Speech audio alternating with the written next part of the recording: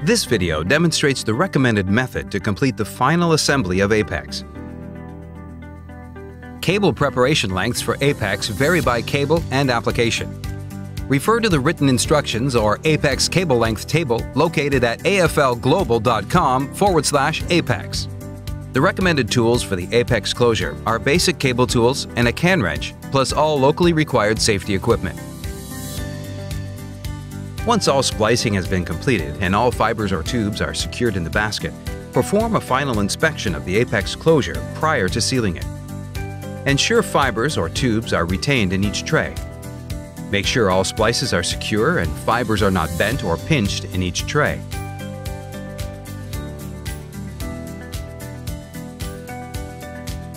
Ensure all fibers or tubes are retained in the basket.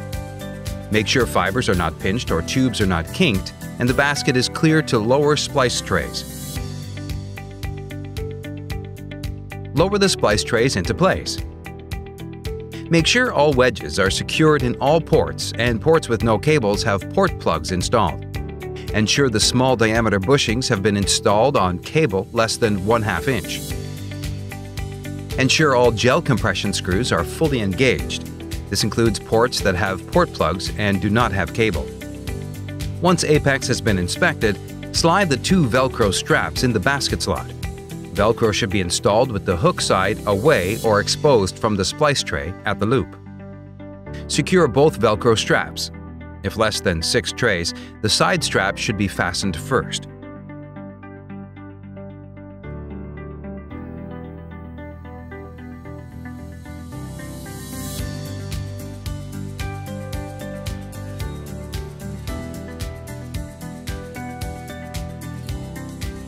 Identify the location of the alignment tab on the base.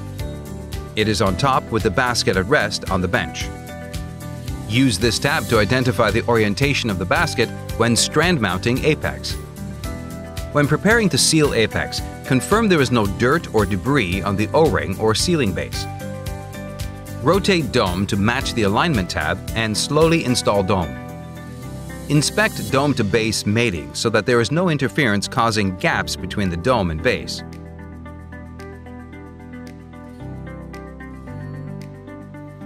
Prior to installing the locking ring, locate the mounting insert.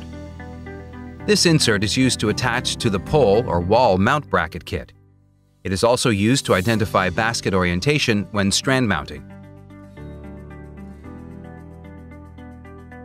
Install locking ring, but make sure not to put latch or hinge assembly to interfere with the mount insert. Compress the locking ring and engage latch. Fold latch over and engage the lock pin. With Apex or any sealed closure, a flash test should be performed. This flash test will pressurize the Apex closure to 5 psi with a pump or compressor to the air valve at the top of the dome. Do not exceed 5 psi. This is done to ensure the seal of Apex. Inspect port seals, wedge seals, and outer ring by spraying with soapy water using bubbles as trace indicators. If no bubbles are present, continue with the installation.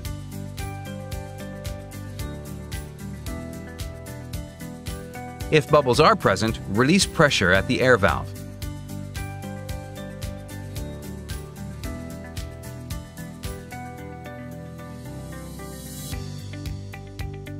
Remove the Apex locking ring by pulling the locking ring handle to disengage the locking tab from the ring.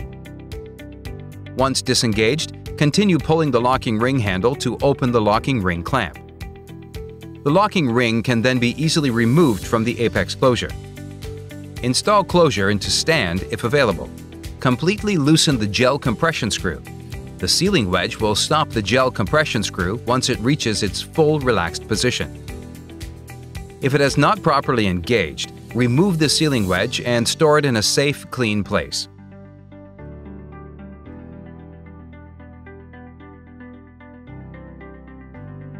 Completely release the gel compression screw. If the gel compression screw unthreads from the sealing wedge, simply reinsert the screw and thread it back into place prior to unlatching the sealing wedge. Inspect and confirm that the hose clamp is in the correct location and the clamp tail does not interfere with the sealing wedge. Cable attachment unit is properly installed and secure. Cable is in place to be secured by gel, and it is not out of the gel cable channel. Grounded cable does not interfere with the cable ground if applicable. Ground of the adjacent port cable does not interfere. Repeat assembly and retest. If a sealing wedge needs to be removed to allow access to the cable and cable attachment unit, completely loosen the gel compression screw. The sealing wedge will stop the gel compression screw once it reaches its full relaxed position.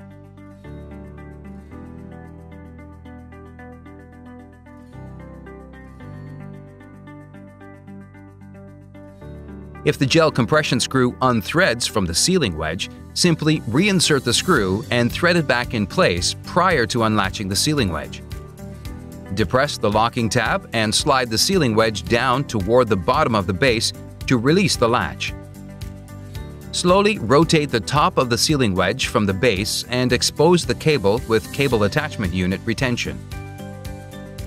Depress the base gel and elongate the sealing gel as shown each time a sealing wedge is removed. Set aside sealing wedge in a clean location.